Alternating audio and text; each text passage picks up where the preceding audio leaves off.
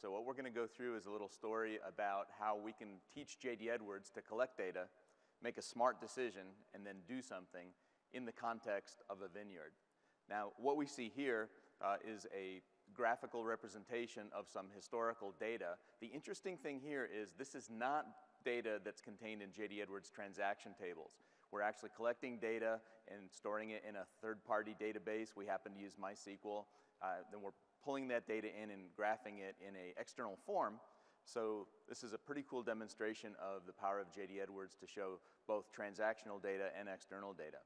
Now, unfortunately, we are not in the middle of a vineyard, so I will be using some simulators, right? But we've got the simulator which is detecting the moisture level in the soil, and we're going to pretend like we just registered a low moisture condition.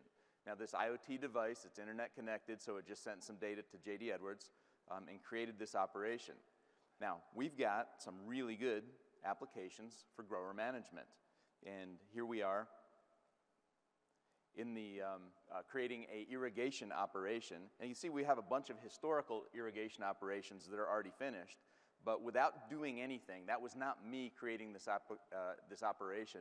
The IoT device in the field itself created this new irrigation operation, and we can see that it's active. Now, over time, we'll have a bunch of these sort of scheduled, queued up operations. And what we're going to do now is pretend like we have these on a scheduler, and once a day, twice a day, once an hour, whatever you decide, we're going to run this scheduler. And again, without human interaction, we can see that this operation has changed from active to actual.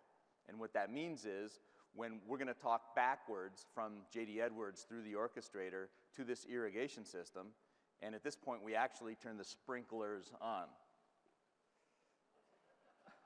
Do you feel like you're in church?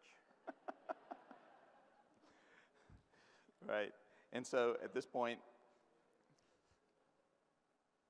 the sprinkles will go on for some predetermined amount of time, and then the irrigation system will send another orchestration back to J.D. Edwards, indicating that the cycle is complete. Operation's finished.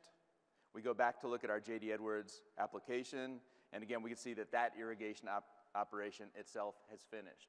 So we've gone all the way through the process of a sprinkler deciding that the irrigation needed to turn on, J.D. Edwards making a smart decision, and all of that data from the field in real time being updated into the J.D. Edwards application without human intervention.